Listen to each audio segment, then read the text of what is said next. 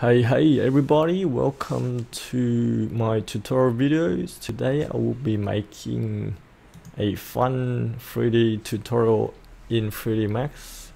I'll show you how to create an exploding head in 3D Max and also how to melt your 3D model as well. So I'll create a tutorial video of how you can import your CAD data into Creo. Just follow the links or look through my videos to see that, and you can use your CAD model to create interesting videos in 3D Max, just as this one right here. So let's get started. I'll show you how to explode your model and also how to melt your 3D object with the modifiers in 3D Max.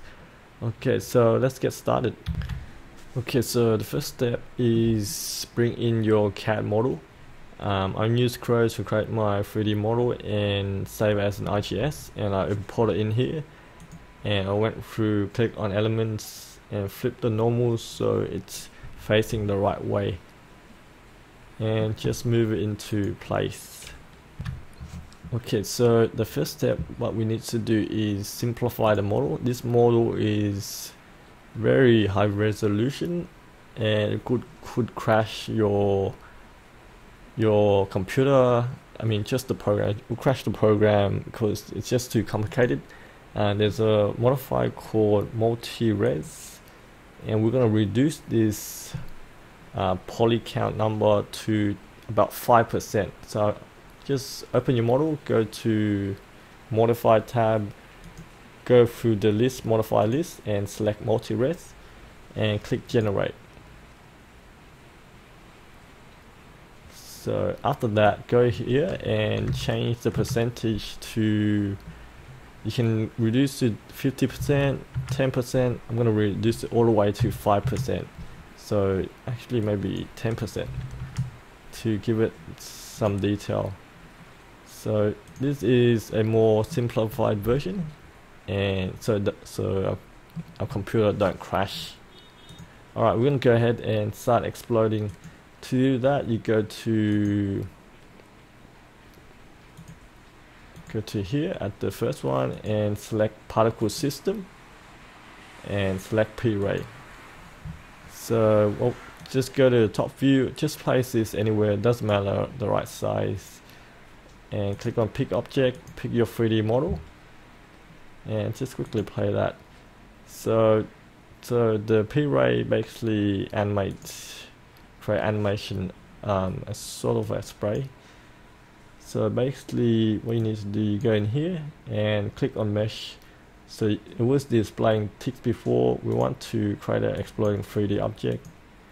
Also open the particle generator, go in variation. We want to have a different look to the way it explode. I'm going to make it 40 there, and I'll create 300 frames of animation.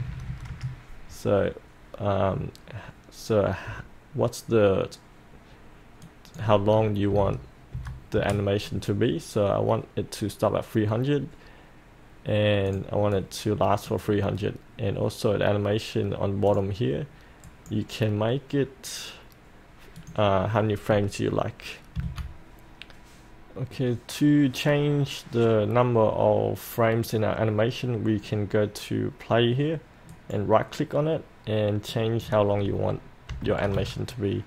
I'll actually make this about 400 and 400 length. Click OK, go back to your modifier, click on your model. No. Okay, so go back, select the, what do you call it, P-array particle system, and we're going to go in. This time we'll make it 400 to have a longer length. 400. Go particle type, click on object fragments, and I'll just go through a few frames. So that's what it looks like. Increase the thickness will make it look nicer. So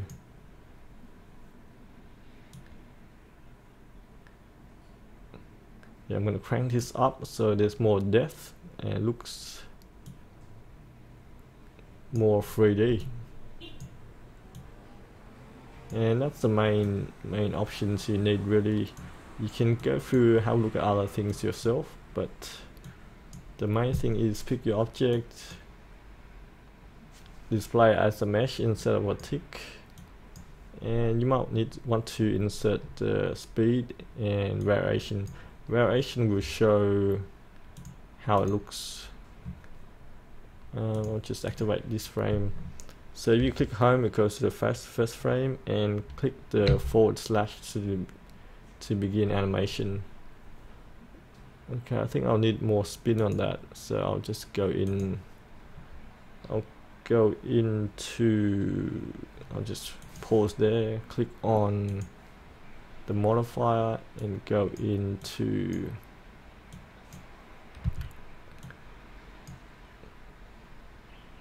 you can go into spin modifier. This will make a few objects spins. Okay,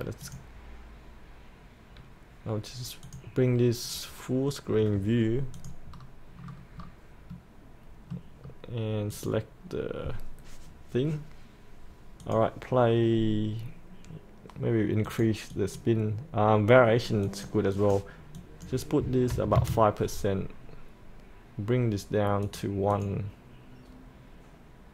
So just play around with these two settings and you can see the object spinning, exploding. Maybe I'll just put it as 3. So that's how it looks. It looks pretty nice. It's just for fun to explode your object. Alright, so that's the first part. I'm gonna go in and create a melt modifier. I'll show you how to melt a 3D object as well. Okay, to melt, just go to the modifier list and go to just melt. That's what it's called. So you bring this amount up and it will show you the amount of melt. Actually, I select the wrong model. I want to make sure you select the model and apply the melt. Okay, I select the wrong model there. So I'll go select this model and go and select melt here. And I'm gonna also animate as well. Just click on animate and put on a keyframe. Bring it to the end frames or where you like and turn on auto animate. And if you bring this up and pick your axis you like to melt your model to, and do it on the last on the keyframe you like to put it to. Make sure auto key is on so it captures the change in the animation. So it will create animation from the initial shape to the shape that it's changed to. If you don't know what I'm talking about, you might need to have a look for some 3D Max animation tutorial. But here is how the model melted. So I'll just pause that. Some other setting for melt is you can change the spread. If I want to make this a bit larger so it expands out when it's melted, and I'll bring this a bit lower so it doesn't melt too much. You can change a different melting method. Plastic is nice. Ice, it just keeps a physical centerpiece when it's melted. So we'll play that and see how it looks. Alright, I should cancel that. See what I did there, I changed the setting while it's in the wrong keyframe. I gotta go here, turn on auto key so it only adjusts the setting for that particular keyframe. I'll bring this up and bring that down, and I'll turn it to plastic, untick auto key and play. So there you go, that's how you create a melting 3D head. And also one more thing, if you like to adjust just the box. What you can do is, let me have a look. I'll just spin this around so it's, when it's melted, it's flat down. Okay, I select the wrong thing again. Make sure to select your head, go to rotate, and keep it around there. And now it should melt on a flat plane. Yeah, I'm not sure how you would go changing the box to where it melts. But that's the tutorial here. I also use a gravity or spray modifier, but if you need me to show you that, just let me know. It's just takes some more time to animate, to create the video, and I don't want to make the video too long, so it's hard for people to watch. Okay.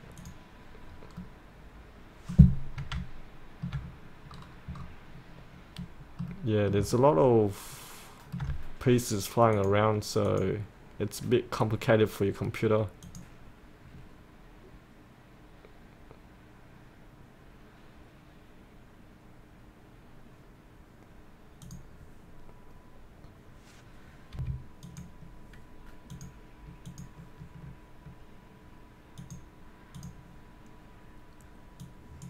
I just want to check one thing in here. Yep, make sure it starts at the beginning, particle starts from 0.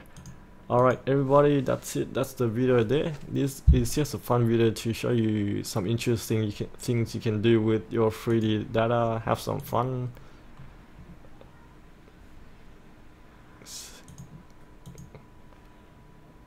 And it would be great if you like the video and favorite. That's really helpful to promote my video, show it to other people, and improve the search so I get more views. So thanks a lot. Have a great day. See you later.